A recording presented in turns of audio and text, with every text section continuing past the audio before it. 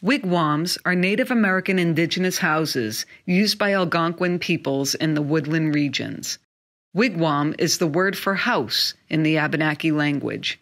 Wigwams are usually 6 to 8 feet tall and 10 to 14 feet in diameter, and are houses that are dome-shaped in structure, similar to an upside-down bowl.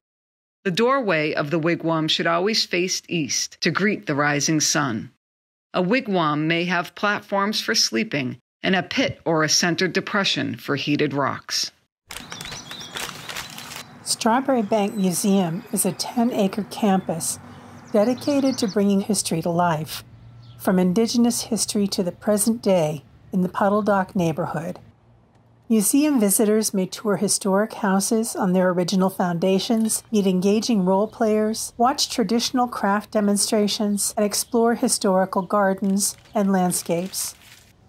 In 2019, Strawbery Banke Museum opened the People of the Dawnland exhibit, an interactive space for museum visitors to learn about the Abenaki, the indigenous inhabitants of the area past and present.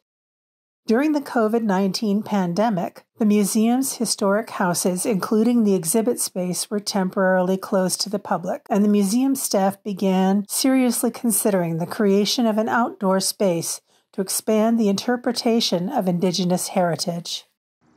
Oral histories tell us that Abenaki people came to this area, now known as Puddle Dock, to set up seasonal communities for hunting and fishing. Archaeological evidence, including stone tools and ceramic fragments, confirm the presence of Indigenous people over more than 10,000 years. Most significantly, the 2015 discovery of a soil stain that archaeologists call a post mold suggested that there may have been a wigwam in this general location. The internal frame of a wigwam is made from young red maple or swamp maple saplings. However, red willow can be used. They need to be trimmed of branches and without defects. They also have to be supple enough to bend and form the curved shape, but strong enough so that the sapling can withstand the construction process. Once the frame is constructed, it is tied together in order to ensure a secure structure.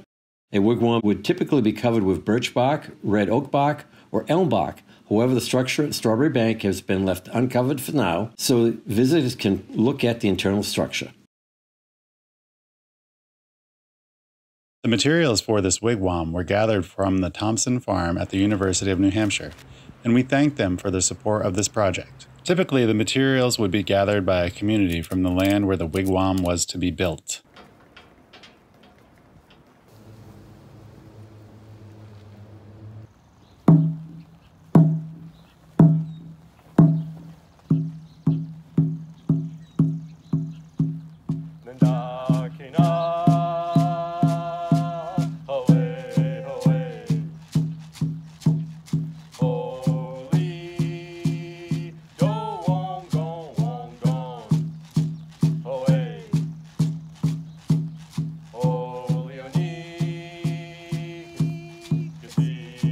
First, a level site is selected for the wigwam, ensuring the ground is not too soft, that it will not hold the saplings, and also that it does not have bedrock too close to the ground surface.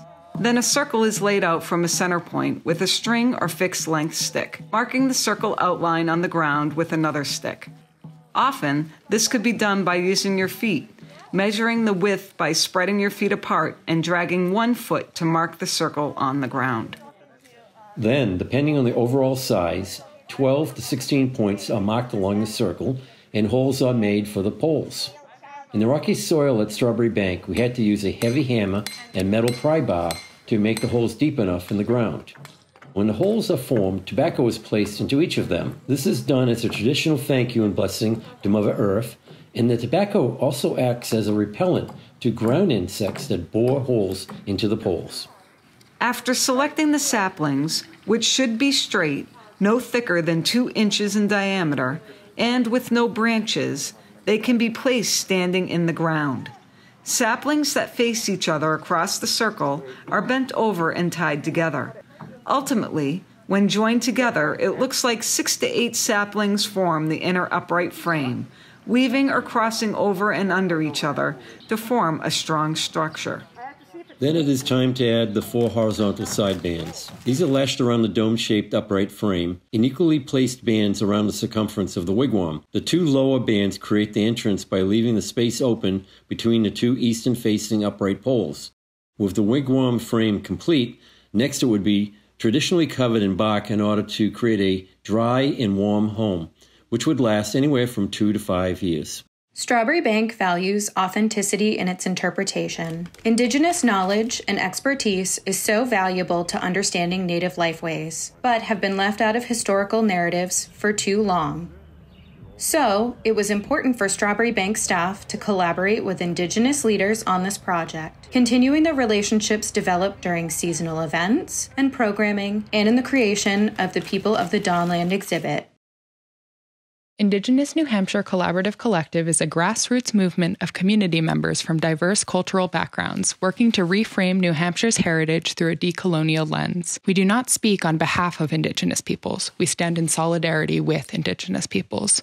Collaborations such as the Wigwam building at Strawbery Banke are the foundation of our educational work. You can learn more about INHCC at our website, indigenousnh.com, or by following up on Facebook, Instagram, or Twitter.